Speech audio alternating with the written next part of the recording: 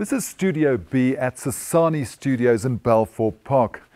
Right now it's eerily quiet, but exactly 25 years ago it was buzzing with excitement. A brand new show called Carte Blanche was about to hit the airwaves. Good evening and welcome to our first edition of Carte Blanche. Carte Blanche, alles is moontlik, sê die Woordeboek.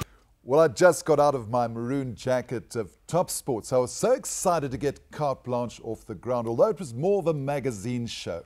We had Hollywood stars, we had a DJ, and even an Olympic swimmer. Uncover the truth with the UN-permitted journalist to hire armed African cameraman. Human flesh. Nigeria 9 there. Am I right that your mother sold you? And there's a change room, which is still our schools to this very day. Tie you up. Okay. Take me while I'm hot. Smart kids. This is one place that hasn't changed in a quarter of a century. The original makeup room at Balfour Park. Having just come from the boys' own world of Top Sport, I wasn't too happy about having base and makeup applied, and maybe threw a minor tantrum right here.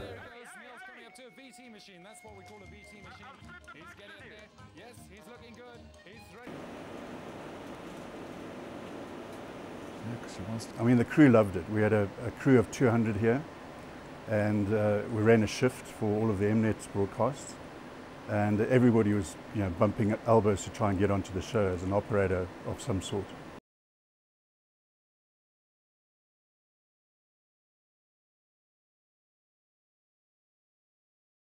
Do you remember the tension in the control room before we went live for the very first time?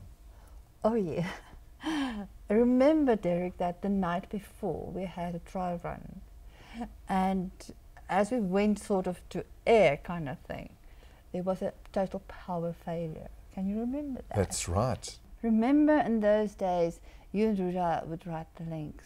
But Anneke, I used to write the scripts for Ruda at times, and I remember once I said somebody had a skyfie op die skouer. Yeah, it was my translation for a chip on the shoulder, and she said, you can't write that in Afrikaans. My most beautiful link that you've done was dis daardie tyd van die daardie uur van die nag, wat klein kindertjies jou teen die muur laat opbestuur. I wrote that. Remember that?